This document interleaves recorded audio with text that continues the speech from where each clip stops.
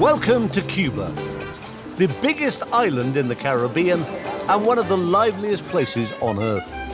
Cuba has so much going for it. It's proudly communist. It has great music, great beaches, but also something rather unexpected. Over 4,000 kilometers of railway track. It's a railway lover's paradise. They've got trains from all over the world and from every historical era.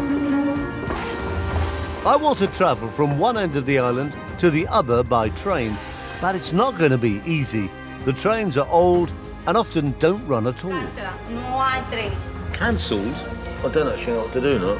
With just 7 days to complete my journey, Yes, I can go as fast as I can. I'm going to struggle to reach my final destination.